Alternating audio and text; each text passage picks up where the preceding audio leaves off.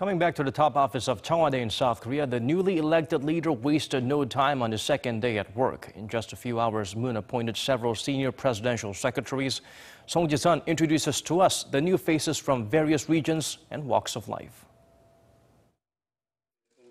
On day 2 at Cheongwadae, President Moon Jae-in has appointed key aides to assist him in running state affairs. For Chief Civil Secretary, he nominated Cho Kuk, a Seoul National University law professor and an opinion leader both online and in academia.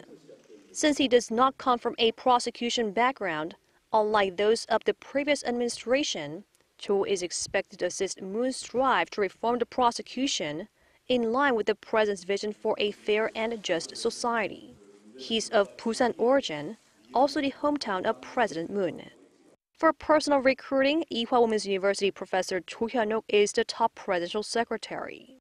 The professor, who is also a gender equality and feminism activist, carried out a similar role during the Nomuyon administration and is practically the first female aide to take care of personal appointment.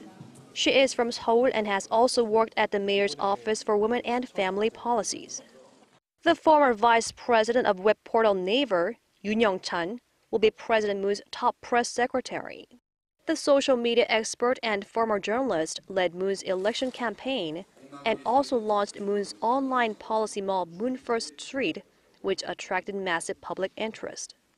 Former National Assembly Deputy Spokesperson Kwon Hyuk-ki, who also served as Deputy Spokesperson for Moon's election campaign, will be working alongside Yoon as director of the Cheongwadae Press Center.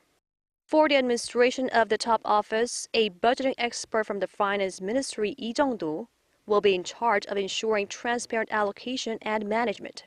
He's from Gyeongsangnam-do Province. President Moon also appointed former Vice Science Minister Hong Nam-gi as the new Director of Policy Coordination at the Prime Minister's office. The new secretaries and nominees from various backgrounds and regions show President Moon is sticking to his pledge of hiring talented people from all corners and professions. Song Ji-sun, Arirang News.